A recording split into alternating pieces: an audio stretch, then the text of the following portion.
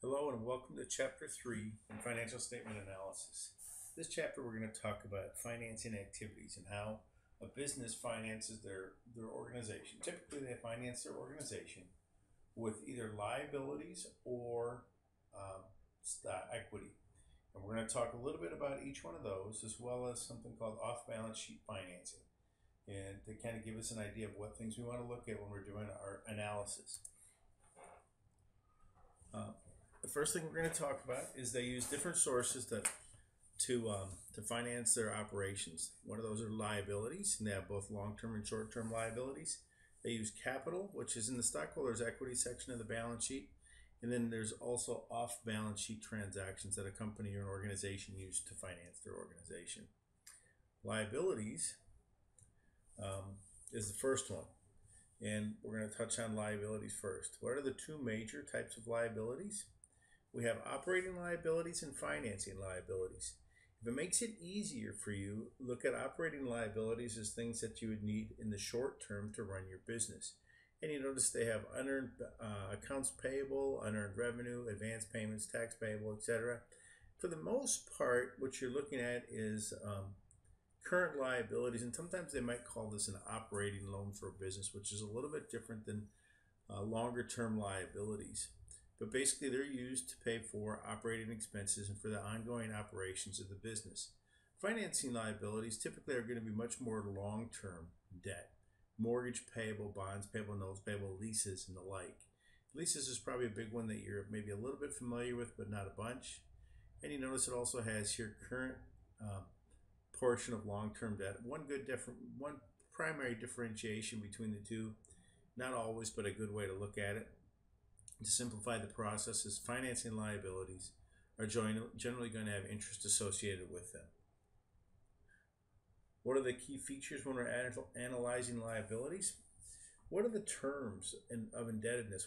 How are they going to pay it back? What's the interest rate? What's the payment pattern? And what's kind of interesting, a lot of liabilities you see in business or in industry are different than what we typically see.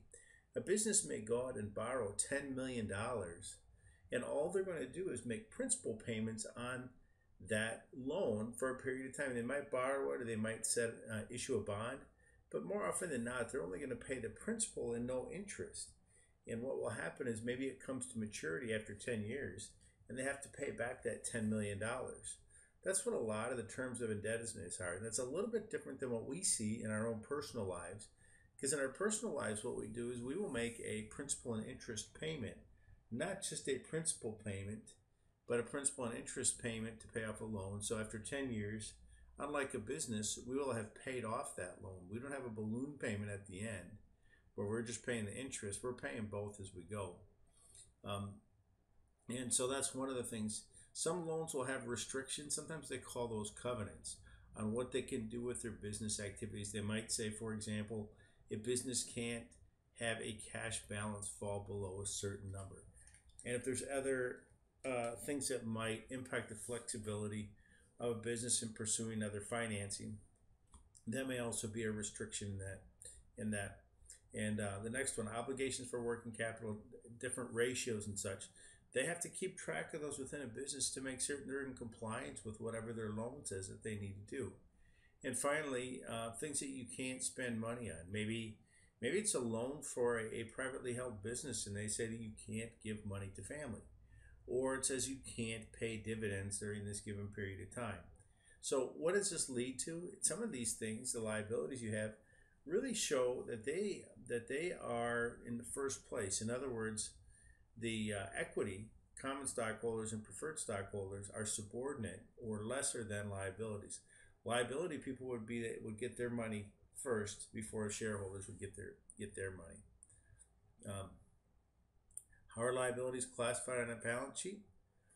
Current and long-term, or non-current, is the best way to look at the liabilities. And typically, the current liabilities, you're going to use something called the current ratio, which you're going to use in your financial analysis. And you're comparing current and long-term current liabilities with the current assets. And typically, you want that ratio to be greater than 1, much greater than 1. If it's less than 1, that tells you that you have an issue. And but it's really pretty much within the operating cycle. And it says within 1 year or the operating cycle, whichever is longer. And you say, well, what business would have an operating cycle that's longer than a year? Well, how about Spirit? I think you've probably seen this commercial with Mila Kunis with Jim Beam, where she said, well, this baby will be ready for me in 9 years or whatever it is. I don't remember the number of years. But their operating cycle for that type of business is not 1 year. It's going to be much longer. You have the same issue with, say, a fruit orchard or vegetable orchard where they have to grow trees, and they might take 6 or 7 or 8 years before those trees go into production. So that's a little bit different as far as current liabilities. And obviously long-term liabilities are going to have a longer cycle, and that's going to be bonds and mortgage payable and notes payable. Typically it's going to have interest associated with it. Another form of financing or financing source that you can find within a business, and remember this, sometimes when you look at a balance sheet, if you kind of think about this for just a minute, if you look at a statement of cash flows, in the statement of cash flows, the financing section is all the way to the bottom, and it's going to show all these different things that a business has done to finance their business.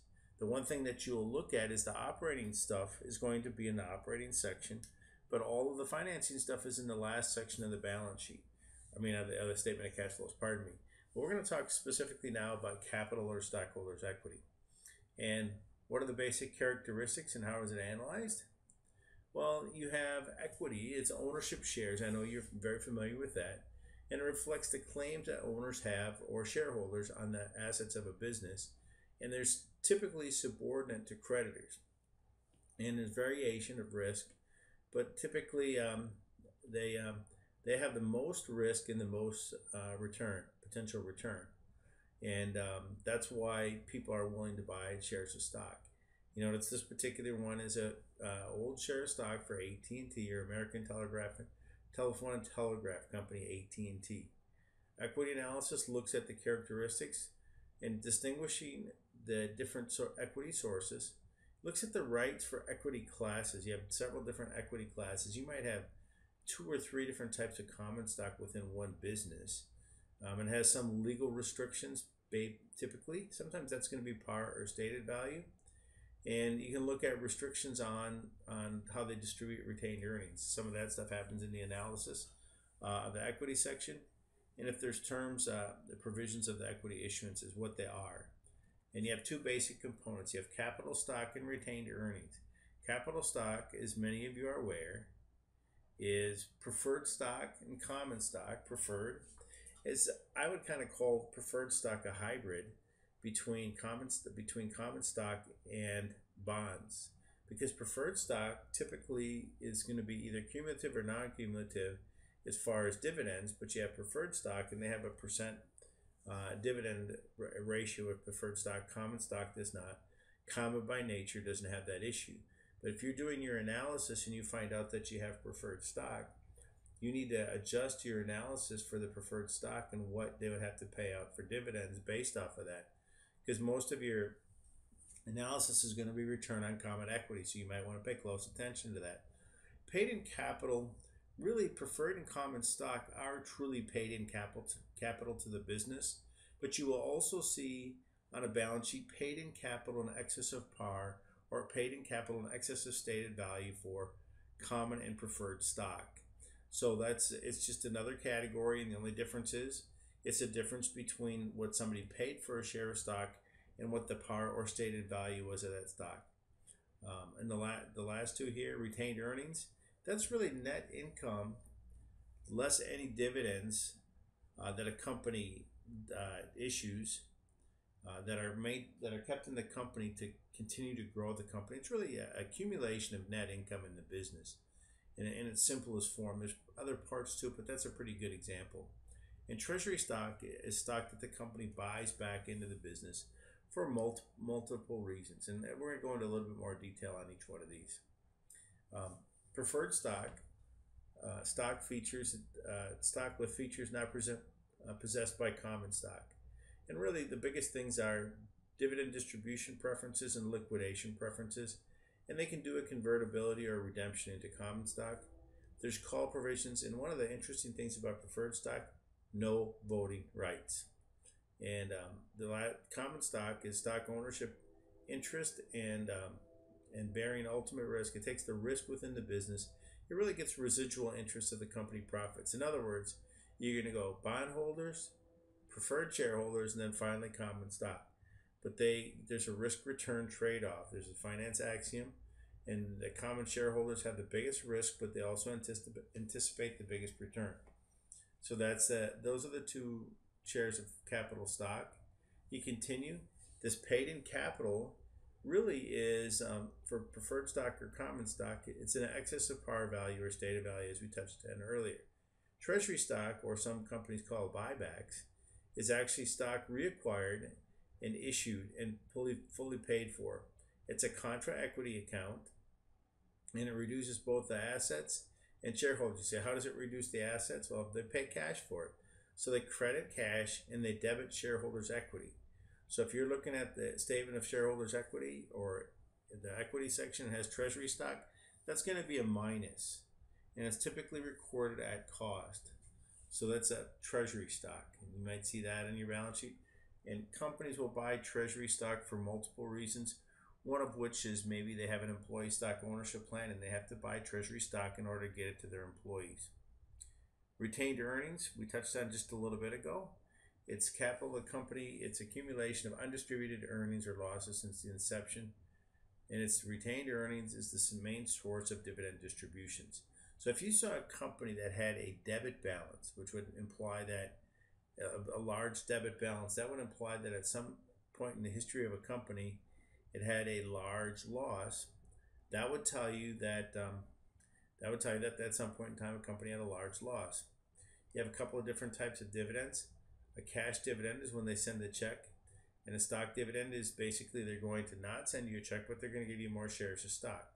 The only difference between the two is the cash dividend doesn't change the number of shares outstanding, and typically a stock dividend will increase the number of shares outstanding, so it dilutes the value of the shares that you have.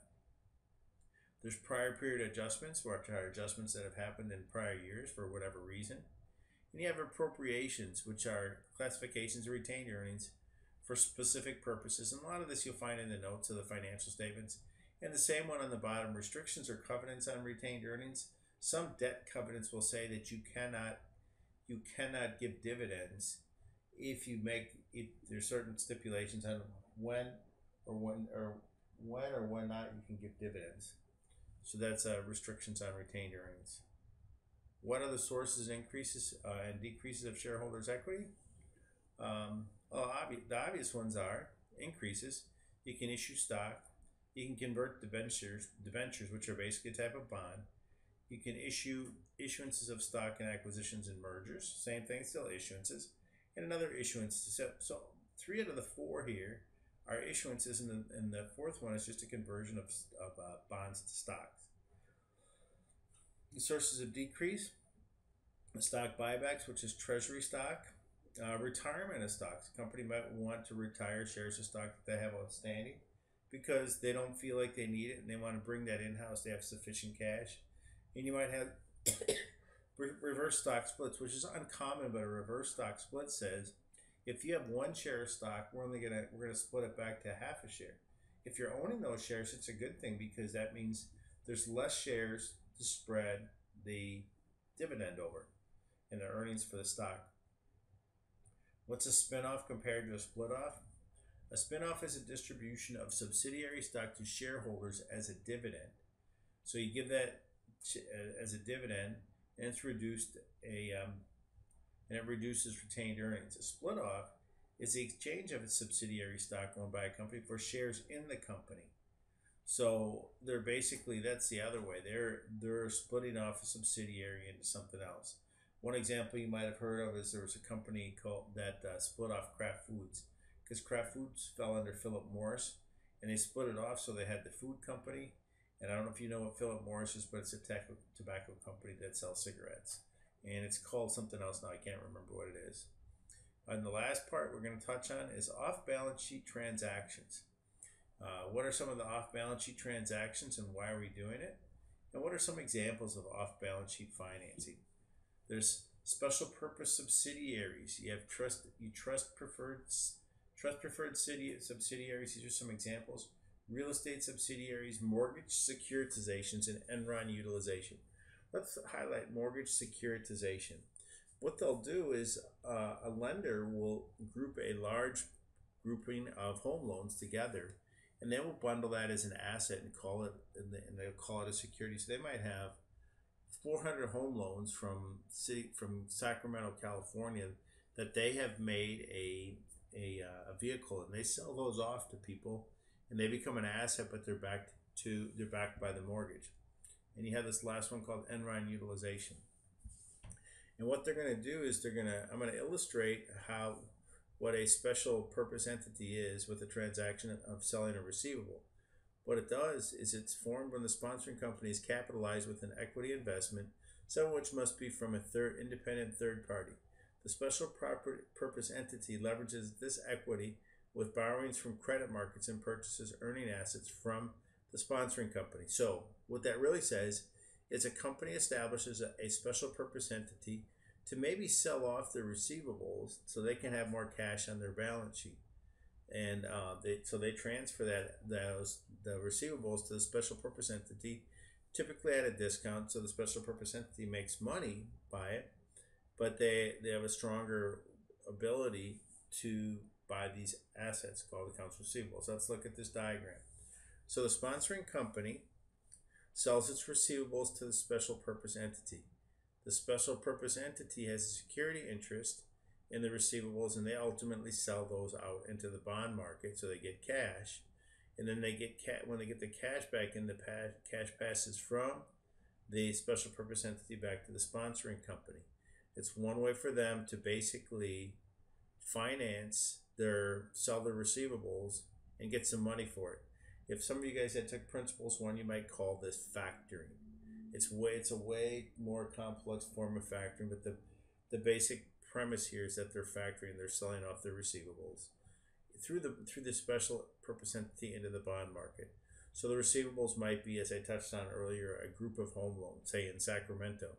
They push it through this special purpose entity, which securitizes them and makes them a big group of loans, sells it out into the bond market that's supported by these mortgages, and the bond market gives cash back to the special purpose entity, which flows through to the sponsoring company.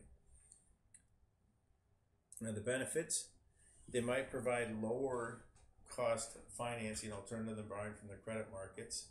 And under GAAP, so long as the SPE or the special property entity is properly structured, the SPE is accounted for as a separate entity, unconsolidated with the sponsoring company.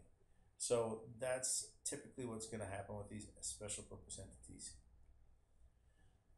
Off-balance sheet financing continued. Off-balance sheet financing, in the simplest form, it's the non-recording of financing obligations. And why is it that way? They want to keep the debt off of the balance sheet, and it changes over time. And there was something that came out several years ago that's called FAS 133, which sets requirements for off-balance sheet financing. It has to deal particularly with leases. And it was really driven by the issues that happened at Enron, the special purpose entity. And that's what they do, these off-balance sheet financing. And some of the transactions to keep stuff off are, one of the big ones is operating leases, which is different than capital leases, and we'll talk through that a little bit. And there's some other ones here. There's take or pay, where the company says they're going to buy stuff whether they get it or not. And there's certain types of joint ventures and financing, and they'll sell receivables on the bottom here with recourse, and rather than liabilities, they'll sell receivables as a backing for debt sold to the public. That was that one that we just talked about with the SPE, and then outstanding loan commitments. So how do we analyze the off-balance sheet? Look at the notes in the MDA and SEC filings for the company to see what type of off-balance sheet financing they have. And I would hope that you would provide some of this information I would expect that you would provide some of this information in your analysis of your companies. Look at the terms of the instrument. What's the collateral or security, if any, at the amount of risk? And what's the information about concentrations of credit risk, etc. What's a useful analysis? You want to scrutinize the management communication and press releases. Analyze notes about the financing arrangements. What are they doing? See if there's something that they don't want to disclose, because there's always a bias not to disclose. And look at the SEC filings for the details of financial arrangements. Commitments and contingencies. There are differences between those two. What's the basic difference between a commitment and a contingency? Well, a contingency is something that has several things that are going to happen that has to be reported. It's probable, and the amount is reasonably estimatable, and that's a contingent liability. Now, a contingent asset is potential additions to resources, so they want to look at both. Let's talk simply about a contingent liability for a minute. A contingent liability might be a lawsuit that the company thinks that they're going to have to pay, and they have a pretty good idea how much it's going to cost. That's a contingent liability. The one that you study pretty much in Principles 1 or in most accounting classes is warranties. Companies have contingent liabilities for warranties. But let's talk about another one for just a minute. Let's say you're in the NFL, and this particular year, I don't know if any of you remember, but they were supposed to have the Hall of Fame game at the NFL in August, and they canceled the game because of poor field conditions. Well, as soon as they did that, the NFL, based off of what happened in Dallas when they had the issue with the Super Bowl, realized they were probably going to get sued for the people that spent all that money to go to the Hall of Fame game and see their heroes play in the NFL in the Hall of Fame game. Well, when they know that they're going to have a contingent liability that they're probably going to have to pay the people that were going to go to the game, the NFL fans. That becomes a contingent liability. Now, is it probable that they're going to get sued? I think it's highly probable they'll get sued. In the amount of the loss, they don't have a good idea yet, but I bet you by now they have a reasonable estimate based off of their experience in Dallas as a benchmark to show or to come up with about how much they're going to lose or how much they're going to have to set up as a liability on their balance sheet. So that's just one simple example of a contingent liability, but I thought you might find that one interesting, so I would share that with you. How you look at contingencies? Again, look at the notes, MD&A, deferred tax disclosures. So what's really important here, excuse me, you can read through, look at all the different financial information on a business, but the biggest thing is really to look at the notes and the MD&A. I mean, it might be worth it for you when you start analyzing your company and your comparison company to go read the notes and the management discussion and analysis first, and then go back and see how it's reflected in the financial statements. Because there's going to be a note for every section on the balance sheet, and you want to understand those. And you want to look at these ones here. It says, look at management estimates of what they're doing, look at the degree of risk that's associated with it, recognize biases, because businesses want to underestimate liabilities.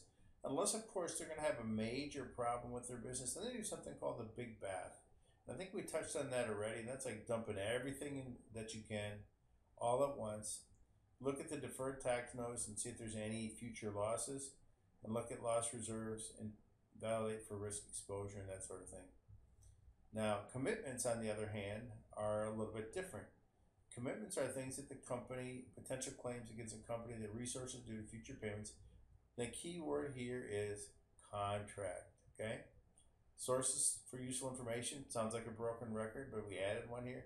Notes in the MD&A, and now SEC filings. You want to look at the communications and press releases, analyze the notes and commitments, including the description. Recognize a bias, again, to not disclose commitments, just like contingencies, and look at the SEC filings for details of commitments. Leases. Leasing facts. This one's kind of interesting. A lease is a contractual obligation between, and I'm going to read this, between a leaseor, owner, and a leasee, user or renter, that gives the leasee the right to use an asset owned by the leasee for a term of the lease. Typically, what I just read there is a operating lease. They pay a certain amount of money, and at the end of the lease, you got to pay it. They come in and they get it. So if you go into a little local rental shop and you rent, let's say, a scissors lift for a year, and you use it every month, or a forklift, that's an operating lease. Because at the end of the year, you have to give it back to them. Now, if there's a bargain payment option at the end, that's really more like a capital lease. Now, you have minimum lease payments based off of the lease. That's the big thing there. And how do we account for that? We also have capital leases. Capital leases are different. Capital leases might be, for us, in our terms, we might look at it like if you lease a car, you go to the Toyota dealership and you lease a car. When you lease that car, they might have a bargain purchase option when you are done with your lease. That becomes a capital lease, and capital leases are going to go on the balance sheet to show that the company owns those, and you're going to find out about those in notes.